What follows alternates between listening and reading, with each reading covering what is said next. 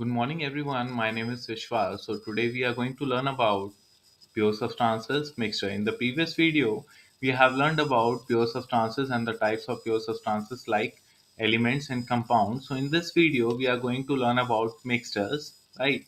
So we are going through a brush up of a pure substance. In the previous video, as I've told you, a pure substance is a substance that consists of only one kind of particles, right?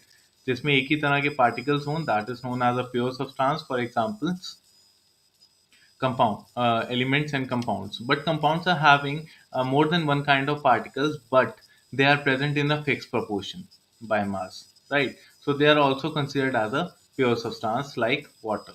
Okay, now it's time to study what are the properties of a mixture and what are mixtures, right?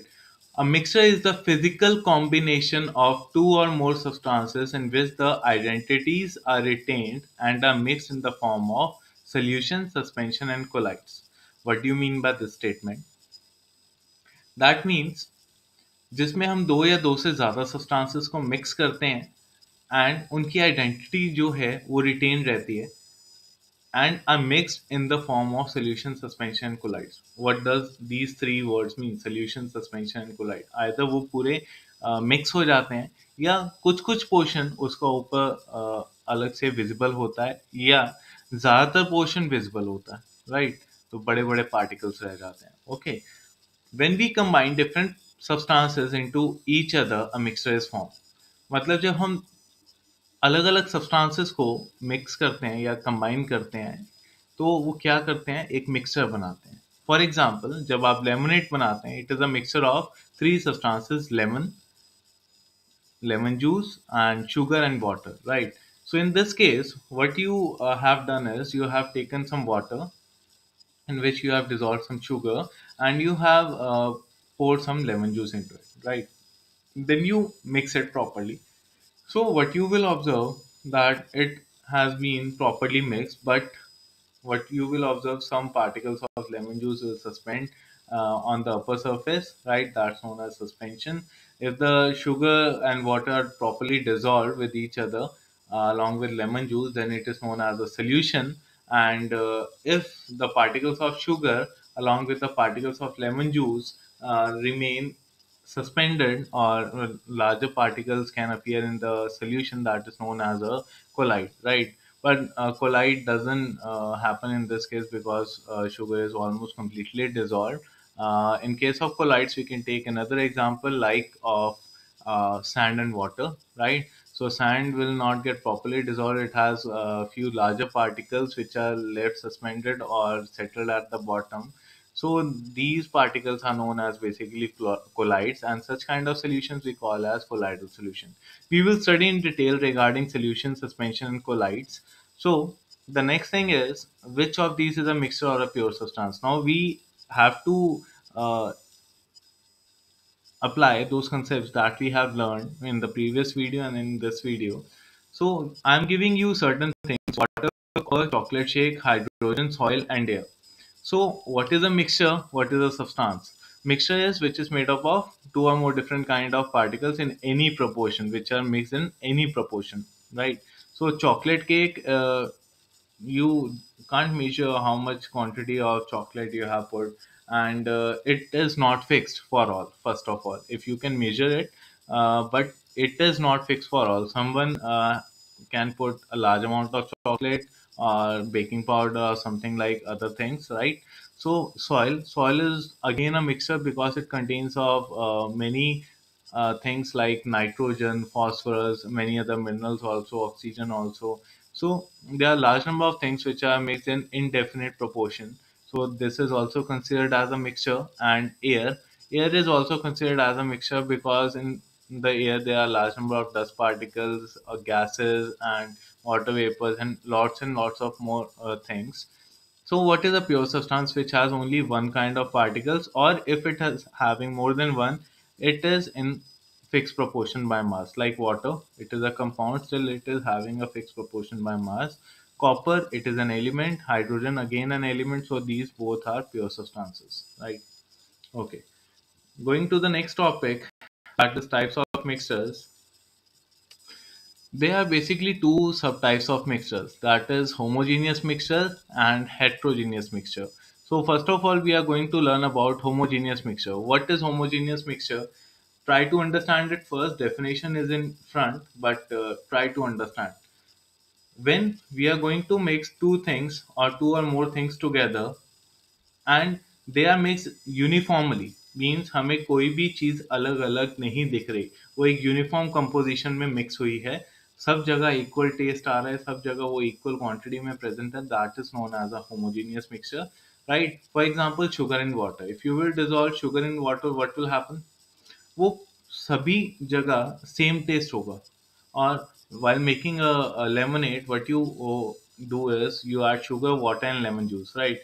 So they all mix together in a fixed proportion, so that is known as a homogeneous mixture. It's kind of uniform proportion, ऐसा नहीं है ऊपर आपको ज़्यादा test आ रहा है नीचे कम आ रहा है, it is properly mixed, so it is basically a uniform solution or a homogeneous mixture. The ratio of composition of homogeneous can be different, मतलब आप composition अलग अलग कर सकते हो, like someone add some more sugar to water, or someone add 1 teaspoon, someone add 2 teaspoon, 3 teaspoon, but it should be properly or uniformly mixed. That's the main condition. Still, lemonade is a homogeneous mixture, right? So heterogeneous mixture, what happens in this case is heterogeneous mixture do not completely dissolve in each other, and we can separate them by physical means. So what happens? The basically when we talk about composition in case of heterogeneous mixture is not uniform, right? Or we can call it non-uniform, right?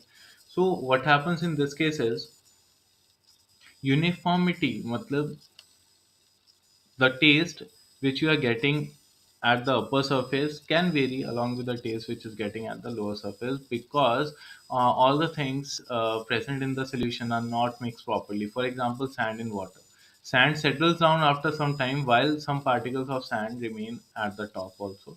So this is a kind of heterogeneous mixture, not a homogeneous mixture, because there is a non-uniform composition of sand in the upper layer of water and as compared to the lower layer of water. Okay. Now there are few differences, point out differences between homogeneous and heterogeneous mixtures. So let's study homogeneous mixture. First point of difference is it has a uniform composition throughout, and heterogeneous mixture they do not have a non-uniform. They have a non-uniform composition. They do not have a uniform composition throughout the mixture.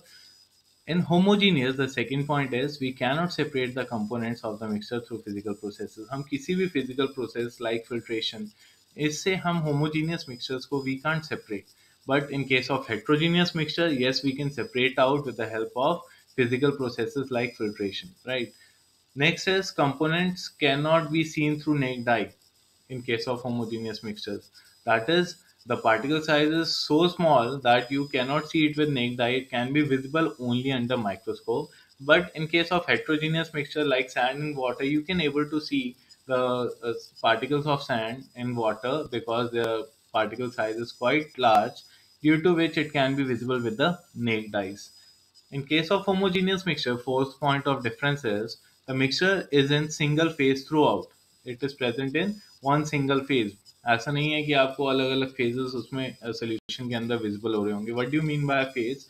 Means upper and lower surface or all the surfaces of water will have the same composition and same amount of combination of each and every substance. It's not varied with respect to different layers or with respect to depth, right? But in case of heterogeneous mixtures, yes, it can have two different phases and may see separate layers, right? Like water and sand. If the sand is present in larger quantity at the bottom, you can easily able to differentiate between the two layers or two phases of the mixture. Now next is, for example, a solution of water and milk, and here is oil and water, right? This is the most famous or most simple example, oil and water. Why? Because you can, when you will pour some oil into water, what will happen? The layer of the oil will deposit on the surface of water. It won't get mixed, right? You can try this experiment at home also. You can separate. mixture of oil and water, but you cannot able to separate a mixture of water and milk, and you can dissolve, or you can create both homogeneous and heterogeneous at home mixtures at home. How? Take some milk and add water to it. That will form a homogeneous mixture that will be having a uniform composition throughout. And in case of heterogeneous mixtures, put 1 or 2 drops of oil and a small quantity of water, let's say 20-30 ml of water. So you will see the difference between homogeneous and heterogeneous mixture like this. So in this video, we are going to study this much only. In the next video, I will come up with more topics. So you just stay safe, stay at home, and study hard. Thank you and have a nice day.